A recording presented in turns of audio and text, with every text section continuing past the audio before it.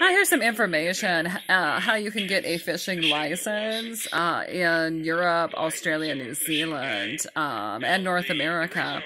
And we actually got our fishing license from the DNR, and we had gotten a trout stamp, Bernard, and license. And actually, most of the fishing we did as a children were free.